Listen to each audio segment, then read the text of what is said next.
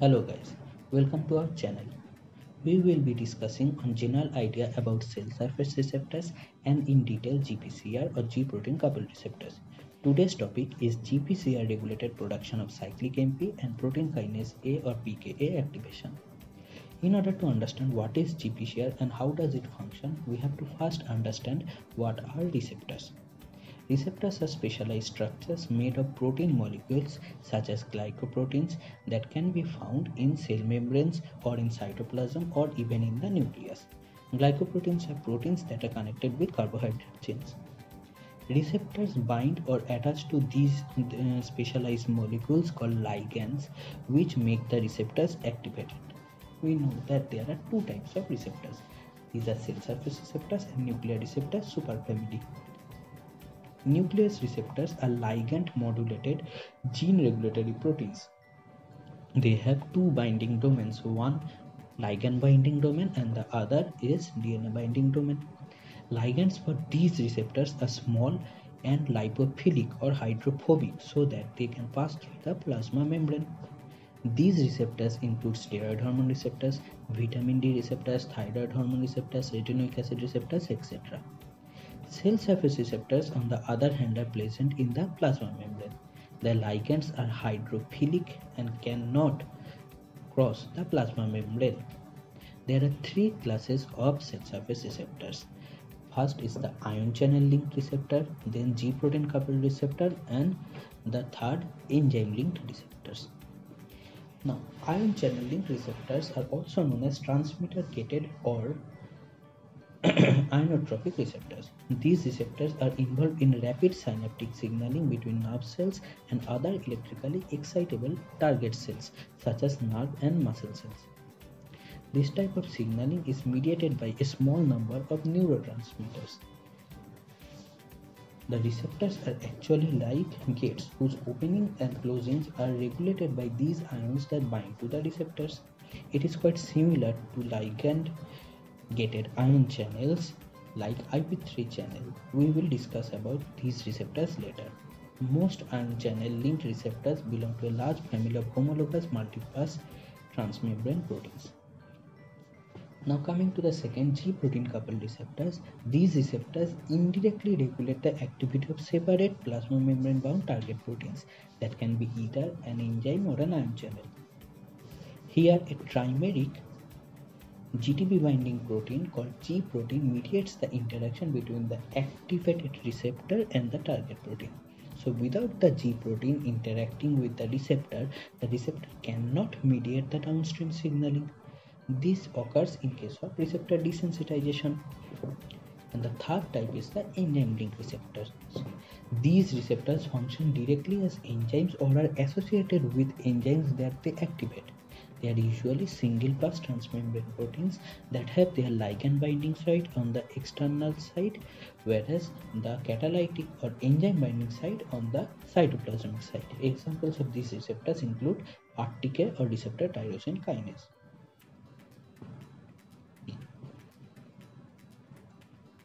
Now we will be discussing about signaling through GPCR or G protein coupled receptors.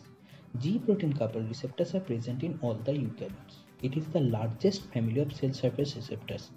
It mediates most responses to signals from the external wall as well as signals from other cells like hormones, neurotransmitters and local mediators.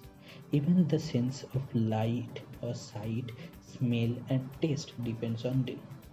There are more than 700 types of GPCRs found in human. At least 831 human genes, that is about 4% of the protein coding genes in human, code for G protein coupled receptors. GPCRs are classified into 6 classes from class A to class F. Ligands of GPCRs include proteins and small peptides, derivatives of amino acids and fatty acids, photons of light and all the molecules that we can smell or taste. About 150 types of GPCRs are found that are orphan receptors. Now, orphan receptors are receptors whose ligands are still unknown. Although different types of signaling molecules can activate GPCRs, the structure of all the GPCRs are quite similar. The GPCRs consist of a single polypeptide chain that can pass back and forth across the lipid bilayer 7 times. Thus, the receptor is also called a serpentine receptor. They all use trimeric GTP binding proteins called G proteins to relay the signal into the cell interior. About half of all known drugs work through GPCRs, or the signaling pathways that GPCRs activate. It is quite astonishing. Now, coming to the structure of the G protein, it is composed of 3 protein subunits. These are alpha, beta and gamma. The alpha and the gamma subunits remain attached to the lipid bilayer, whereas the beta subunit is attached with the gamma subunit. In the unstimulated condition, the alpha, beta and the gamma subunits remain together, while GDP or guanosine diphosphate remain bound to the alpha subunit. As a result, the G protein remains inactive and forms a single complex. Here we can see an inactive receptor with inactive GDP bound G protein. When an extracellular molecule, that is ligand, binds to a G protein coupled receptor or GPCR, the receptor undergoes a conformational change that allows it to activate the G protein. Activated GPCRs act like guanine nucleotide exchange factor or GEF. This GEF induces the alpha subunit to release its bound GDP. The removal of the GDP leads to the automatic binding of GTP or guanosine triphosphate to the alpha subunit due to high concentration of GTP in the cytosol. This exchange results in the activation of G alpha and causes a large conformational change in the G protein. This conformational change results in dissociation of the G alpha from the G beta gamma complex. Originally, it was thought that the activation by GTP always causes the G alpha beta gamma trimer to dissociate into two activated complexes, that is alpha and beta gamma complex, but there is now no evidence to prove that. Activated G proteins now target either enzymes or ion channels that are embedded in the plasma membrane and relay the signal forward. The G alpha subunit is a GTPase. GTPases are enzymes that hydrolyze GTP into GDP and thus inactivate the target protein. Here G alpha, the time for which the G protein remains active, depends on how fast the GTPase activity takes place in the alpha subunit. This time is usually short because the GTPase activity is greatly enhanced by the binding of the alpha subunit to a second protein called RGS.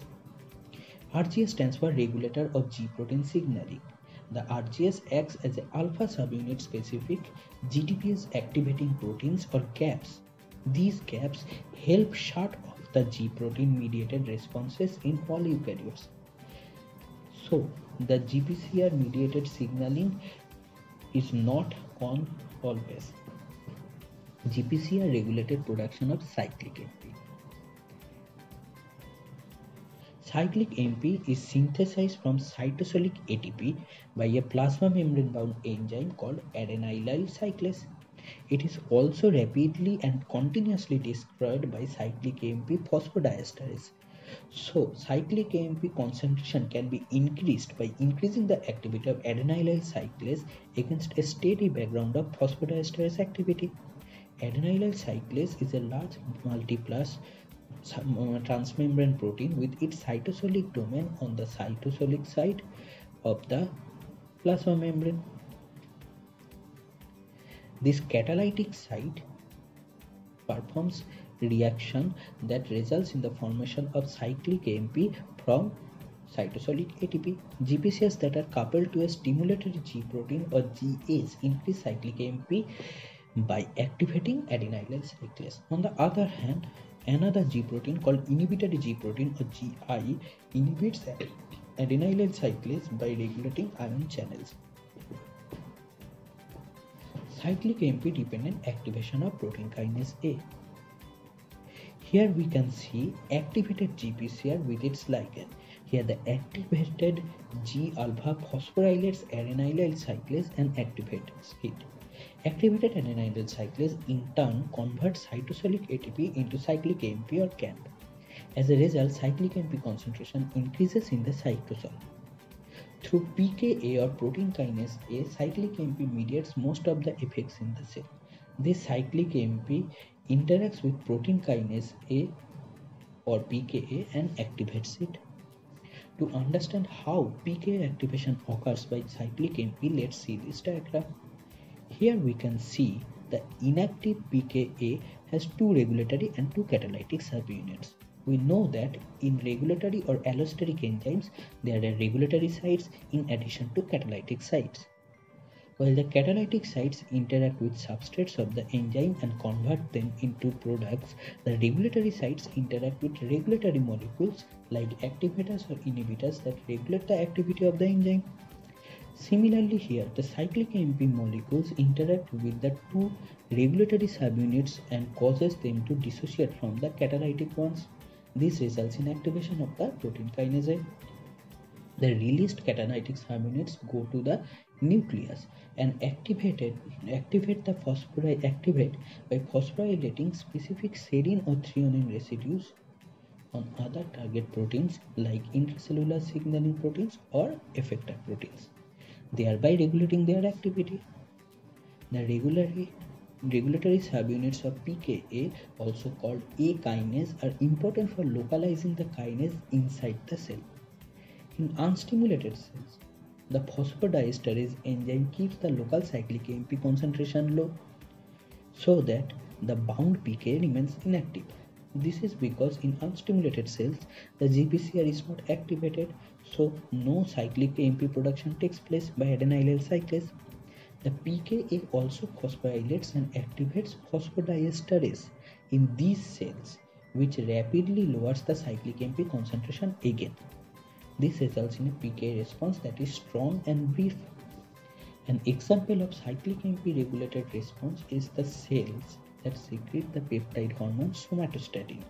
Here the responses mediated by cyclic AMP depends on changes in gene transcription. Cyclic AMP activates the gene that encodes this hormone somatostatin. The regulatory region of the somatostatin gene contains a short DNA sequence called cyclic AMP response element or CRE, which is also found in the regulatory region of many other genes activated by cyclic AMP. The short DNA sequence CRE is recognized by a specific gene regulatory protein called cyclic AMP response element binding protein or CREB protein. Here the activated pKa phosphorylates a single serine residue on CREB. This phosphorylated CREB then recruits a transcriptional co-activator called CREB binding protein or CBP that stimulates the transcription of the target genes. So CREB can transform a short cyclic AMP signal into long-term change in a cell. This process is thought to play important part in forming memory and learning. But protein kinase does not mediate all the functions of cyclic AMP in animal cells. In olfactory neurons, cyclic AMP directly activates ion channels in cell membrane. In other cells, cyclic AMP activates a guanine nucleotide exchange factor or GEF, which activates a monomeric GTPase called RAP1. This often leads to increased cell adhesion through the activation of cell surface integrins. So, today we have learned about different types of receptors.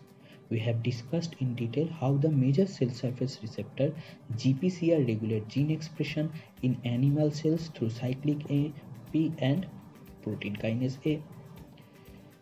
We will discuss about GPCR mediated inositol phospholipid or IP3 signaling pathway in our next video. In the meantime, don't forget to like and subscribe our channel. Thank you and stay home, stay safe and study online.